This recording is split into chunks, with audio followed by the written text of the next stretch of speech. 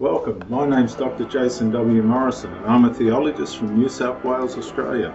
Psychologists help people with themselves and other people, and theologists help people with themselves and God. Now we've just gotten through the second part of the Great Tribulation, which is the Great Tribulation, and we've come to the point where we've seen, you can't move that, where the tribulation saints were taken out. And we've gotten to the marriage supper of the Lamb. The beast and the woman were destroyed, they were demoralized by the power of God. And so let's continue on as we get to the point where we're reading about Christ on his white horse.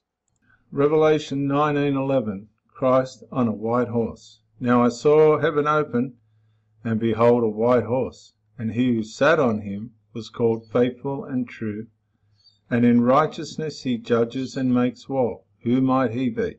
The Lord Jesus Christ.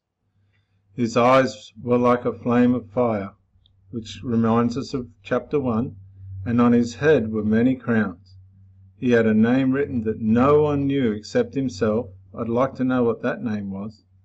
He was clothed with a robe dipped in blood, and his name is called the Word of God. There you go, the Word of God. And the armies in heaven, clothed in fine linen, white and clean, followed him on white horses. Now out of his mouth goes a sharp sword, that with it he should strike the nations. So here he's coming, he's coming now to destroy the goat nations that are closing in on Israel.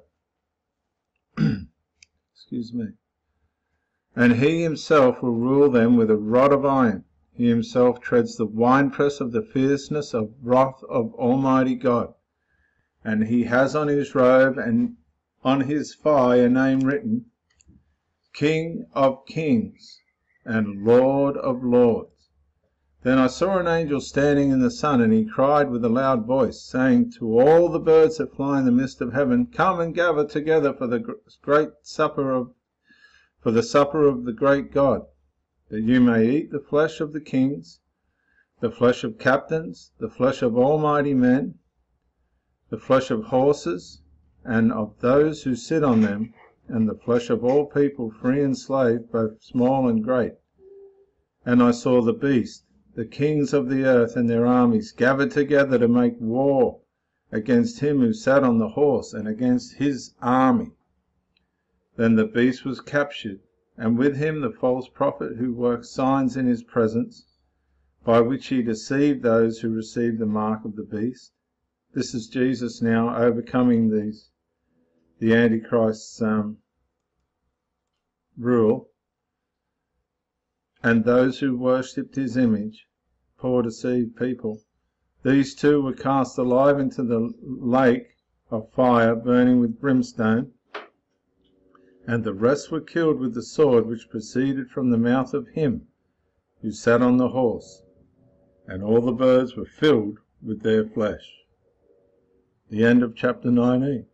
Now we just read that the beast and the false prophet and the dragon were thrown into the abyss, the bottomless pit. Here, look. Here. Satan bound. So he's been thrown in to the bottomless pit with his friends, the beast, the prophet, false prophet, and the dragon. Revelation 20 and verse 1, Satan bound for 1,000 years. Then I saw an angel coming down from heaven, having the key to the bottomless pit, and a great chain in his hand. He laid hold of the dragon, the serpent of old, who is the devil and Satan, and bound him for 1,000 years. And he cast him into the bottomless pit, and shut him up, and set a seal on him, so that he should deceive the nations no more till the 1,000 years were finished. But after these things he must be released for a while. The saints reign with Christ for 1,000 years. That's us, guys. And I saw thrones, and they sat on them, and judgment was committed to them. Then I saw the souls of those who had been beheaded for the witness to Jesus and for the word of God. That's the people taken out of the Great Tribulation, helped out by the 144,000. who had not worshipped the beast or his image, and had not received his mark on their foreheads or their hands. And they lived and reigned with Christ for 1,000 years. But the rest of the dead did not live again until the 1,000 years were finished. This is the first resurrection. Blessed is and holy is he who has a part in the first resurrection. Over such the second death has no power, but they shall be priests of God and of Christ, and shall reign with him 1,000 years. Now this is a combination of all believers in Christ, inclusive of the tribulation saints. And we'll continue in the next talk. Yeah, Dr. Jason Morrison, Theologist again. I just want to say thank you for watching the videos, and I hope you got plenty of self-rediscovery and freedom out of it. Watch it on YouTube. Please share or like, maybe even comment. Watch it on Facebook, like, comment, share. But most of all, get out and live. This isn't a rehearsal. You've got a one-off life. Don't let your loyalty and your faithfulness blind you to the life that you should be experiencing.